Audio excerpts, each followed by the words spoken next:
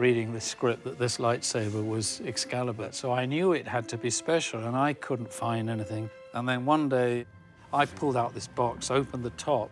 Your father wanted you to have this when you were old enough.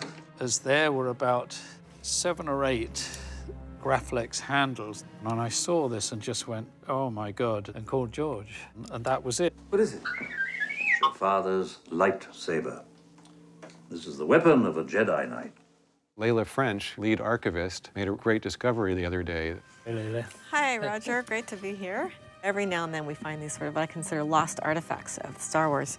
And when this piece fit into the handle, we went, aha, we have found the original lightsaber. Yeah, those are them. The first time it fires up is when Obi-Wan Kenobi gives it to Luke.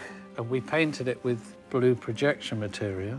You got a light on it, it glows. If you strike me down, I shall become more powerful than you can possibly imagine.